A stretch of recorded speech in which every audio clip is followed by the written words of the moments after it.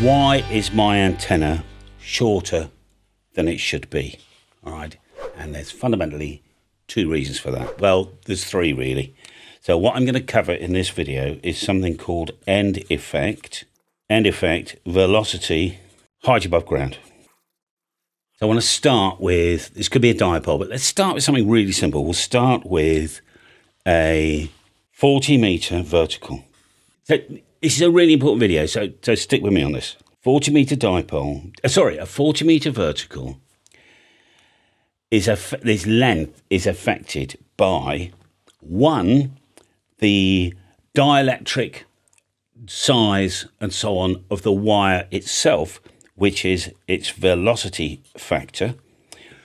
Okay, so for instance, this is on a quarter wave. It's really important you stick with this because it will change in a minute. Quarter wave, all right? And it's also affected by something called the end effect. Okay, so the end effect, depending on the current distribution, and I'm not going to give you the maths because I can hardly understand them, to be honest. So I'm on ChatGPT here, and we've been talking about it for a while. But end effect, if you like, the end of an antenna is shorter than it thinks it is because of the speed of light and a few other things. So let's cover velocity factor first. So velocity factor, insulated wire, in other words, a piece of copper coated with some sort of PVC. In the main, the velocity factor you'll find is about 92, 93%. Okay, now for instance, a 1/2 inch diameter aluminium tubing with 0.035 inch wall thickness has the velocity factor of about 98 to 99. So wire, that's for wire, and then an aluminium tube is getting on for 99%, some sort of alloy. 1/2 inch, 12.5 millimeters, something like that.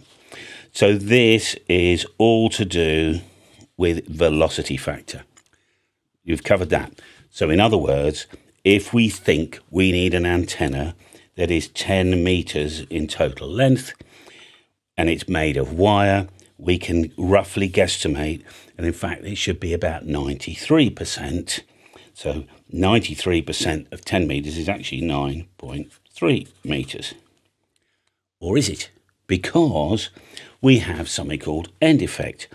So let's just briefly talk about end effect, because this 93% might not be 93%, might be 95%, okay? Because there's a couple of percent that's soaked up in something called end effect. So as our electrons get near the end of this antenna, other objects nearby, the ground, the type of wire used and everything else, basically the antenna can appear shorter due to something called end effect. So why the hell am I talking to you about end effect? Because, and Matt here,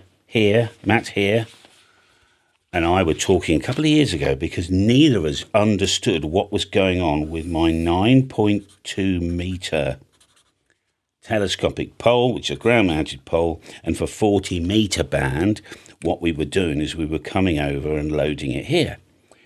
And that was, so happens, affecting both 7 megahertz and 21. Now then, the difference between 7 and 21 is a factor of 3 because a quarter wave resonates every other harmonic, or every third or whatever it's. 7 times 3 is 21. So in fact, if we look at the sort of current distribution or the sine wave, we've got one quarter wave happening here, and then we've got something else going on up at the top as well. The end effect only happens once on the 15 meter band up here. It's not happening here or here, which means that on the 40 meter band, sure, we've got quite a lot of end effect, but on the 21 megahertz 15 meter band, it's only happening once, which means the culmination of all this baloney is if I've got an antenna that resonates on 7.2 with the end effect, it's not resonant on 3 times 7.2 at 21.6. It's resonant a bit higher because we've only got the end effect happening once at the end here. So it's not 21.6. We will find it's about 21, let's say 0.8. It's a bit higher. And what we've done with this little fold over is that we've created a little bit of inductance at the top. If you like, it's a tiny loading coil. And if you remember, going back 2 or 3 videos ago, we spoke about what happens when you take a loading coil and lift it up the pole, is that the third harmonic starts to come down.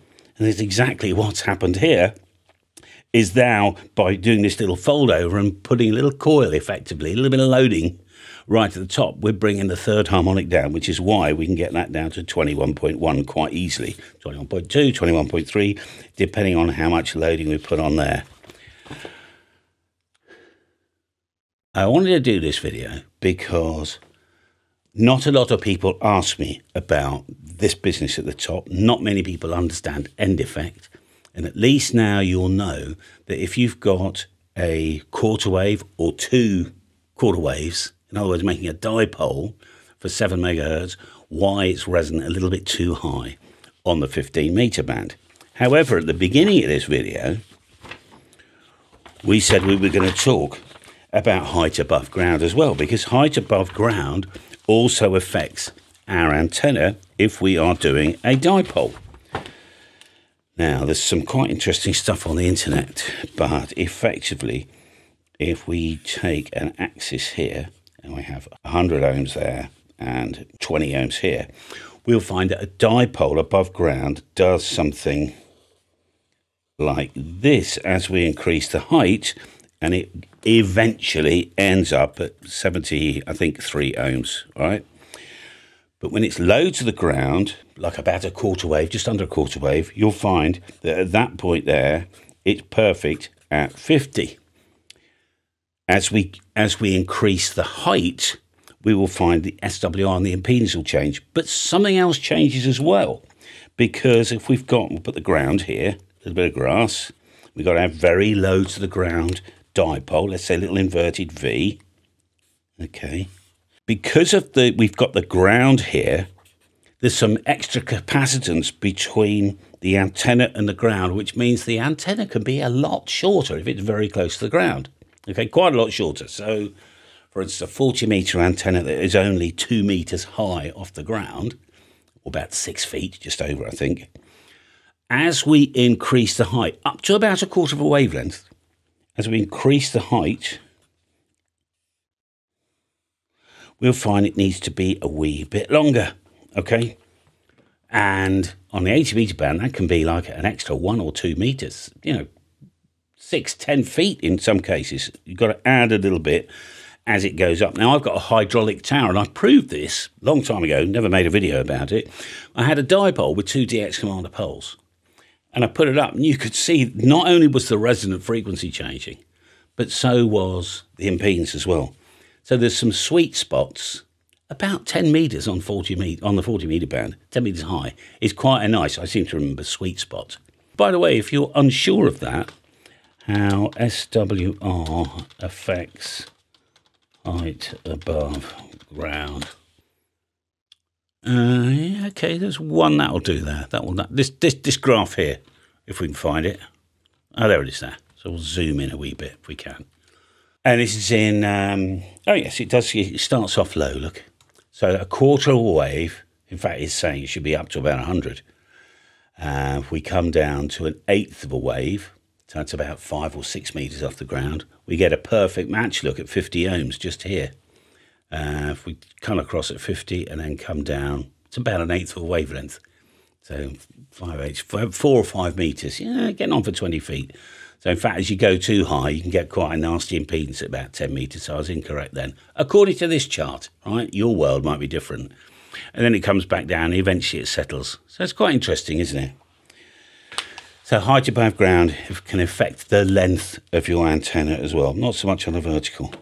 If that's been a complicated video, I'm sorry, all right? Sometimes I try and talk in English, because that's what I understand, rather than maths, because I'm not a mathematician.